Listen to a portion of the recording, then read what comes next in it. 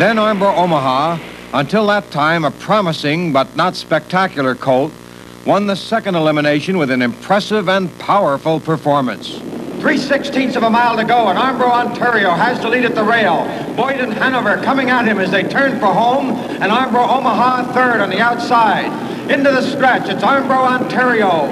Boyd and Hanover driving now for the lead. Boyd and Hanover in front, and on the outside, ARMBRO Omaha coming on with a roaring rush.